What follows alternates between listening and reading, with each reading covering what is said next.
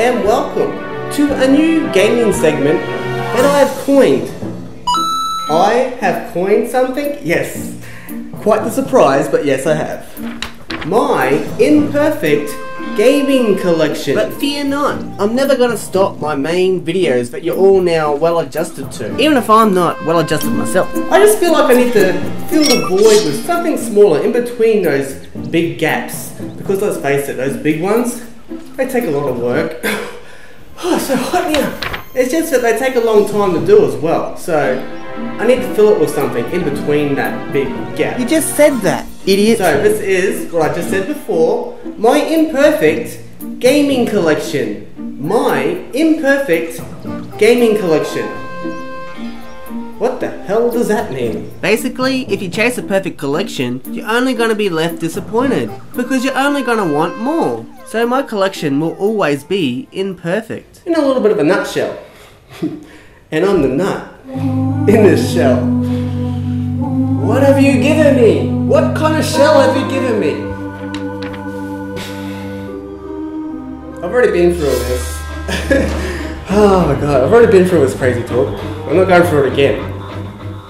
Remember what happened last time? It was not pretty. It was not pretty. Put it that way, it was not pretty. Alright, let's get into this and take a look at my first game off the shelf. So what do we have? All rise to Demon's Crest. Okay, so this story starts at a little place called Game Traders. In Australia, we had this place called Game Traders. There are still a few around, but as far as I can tell, there ain't too many. See, the main retail sales gaming places to buy in Australia is a place called EB Games, Electronic Boutique.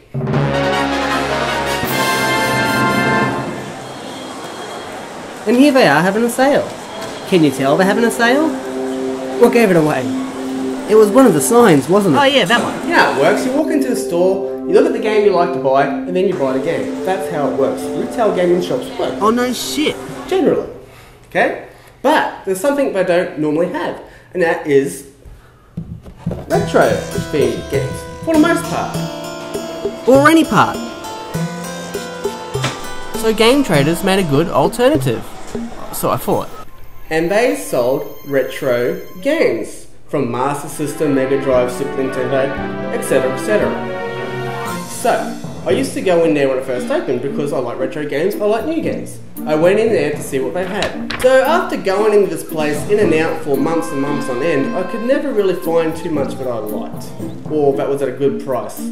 So, for the most part, I was going in and going straight back out. Because I wasn't buying what they were selling, obviously.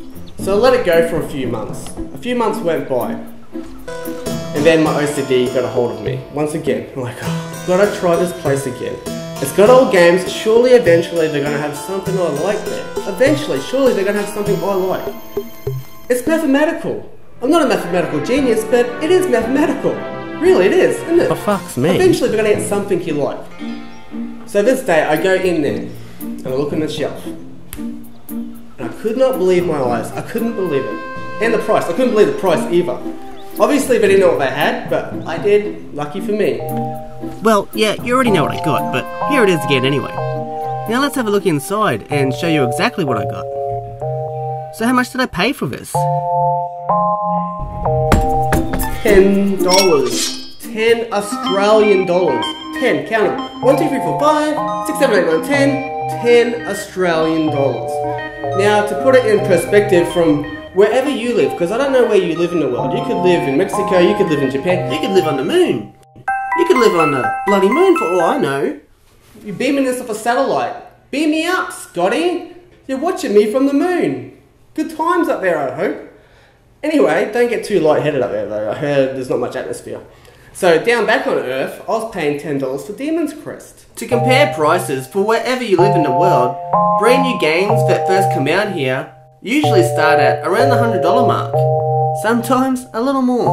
Until of course the inevitable sale, where things get really nuts. I keep putting the game down, I keep pulling it up again. If you don't know, this is Firebrand. Okay? That's his name, Firebrand. And he is from Super Ghouls and Ghosts, or Ghosts and Goblins, or whatever you want to call your version, whatever you play. I've been playing Super Ghouls and Ghosts a lot lately. Yeah, we've all been there. Well, I've been there. And he was a real pain in the ass. And now you get to play as him, which is pretty cool. Because when you do play as him in the game, he takes a lot of hits from the enemies.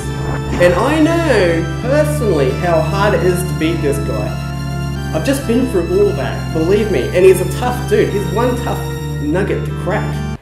Nugget? He's one tough cookie? One tough nut to crack. He is one tough nut to crack. Just like me, I'm one tough nut, but I crack quite a lot. And of course the underlying question, is The Spawn of Satan a hard game? This game isn't that bad. It's not easy, but it's not hard. It's not hard. But it's not easy. It's not easy, but it's not hard, okay? Just telling you how the game is. My head keeps going out of frame. I keep coming up to the frame of the camera and my head keeps getting chopped off. Am I in frame now? I was moving in and out. I can't help it. I'm not looking at my visor. I'm just moving around, talking with my hands. I always do it.